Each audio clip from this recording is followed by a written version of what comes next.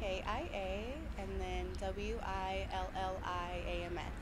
To be honest, I don't know where it's coming from. I think we're a new generation.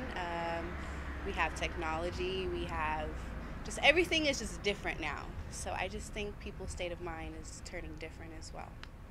He wanted freedom, he wanted equality, which we have in many aspects, but these black on black crimes, these wars in the streets, I don't think that's what he asked for or wanted for.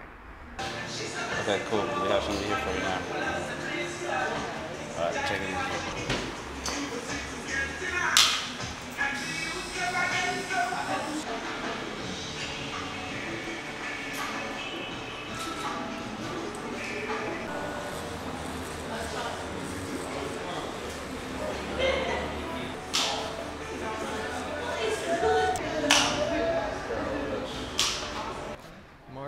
M-A-R-K Johnson, Johnsson. I think that you can't ignore the fact that municipalities have cut back on law enforcement a great deal, in San Jose in particular. And I think that violence is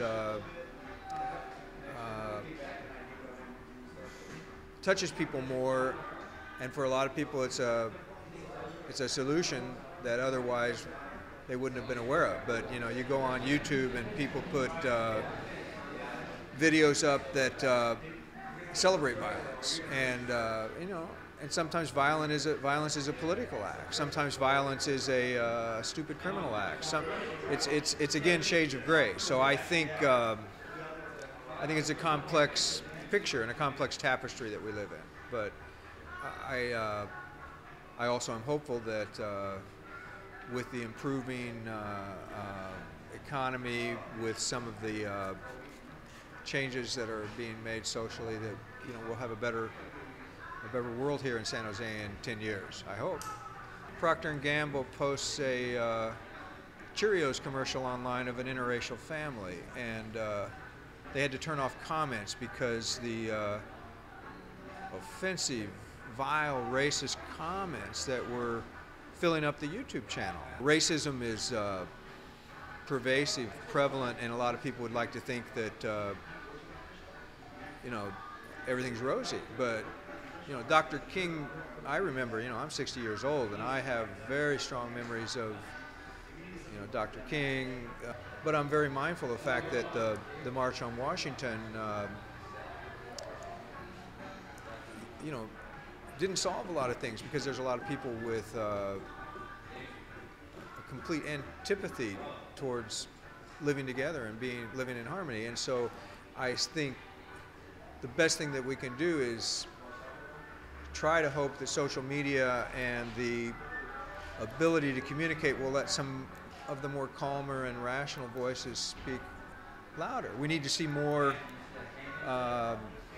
community interaction as a whole, as opposed to being divisive and split among factions. There's going to be people that we don't appreciate, we don't like, and we don't agree with, but we have to live with them.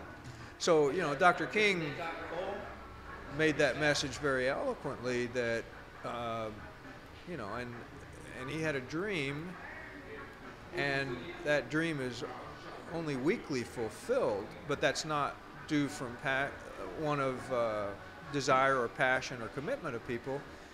It's due to the fact that we are blessed with a lot of riches and a lot of freedoms, and that allows a lot of people to still have views that are antithetical to human social interaction. And so I think, when I was studying political science, I remember vividly a book called The Irony of Democracy. And one of the things they found was that if you actually let everybody in the country vote, a majority of them would overturn the Bill of Rights. And that's because we have a large number of people that are, ignorant, if I can be so bold as to say, and we have a lot of people who, because this country allows you to have so many freedoms, you can be free to hold a lot of antisocial views. And so it's a complex thing. And I think Dr. King said, the way we overcome that is that we educate, we communicate, and we hopefully change the hearts and minds. And that has to be done through the youngsters to the children.